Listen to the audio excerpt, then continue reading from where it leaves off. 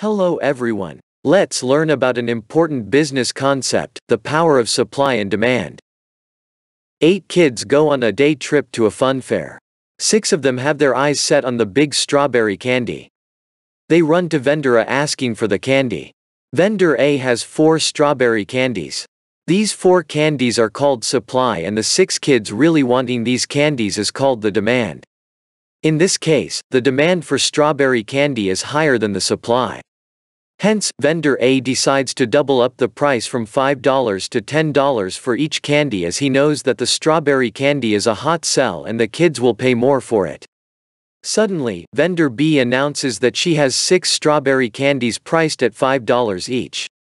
Now, the supply of strawberry candy is more than demand. Vendor A learns the lesson and reduces the price from $10 to $5 to entice more kids to buy more strawberry candies, thus increasing the demand for candies. Supply and demand are the key to understanding our purchasing behavior. We hope you enjoyed it. Want more? Stay tuned.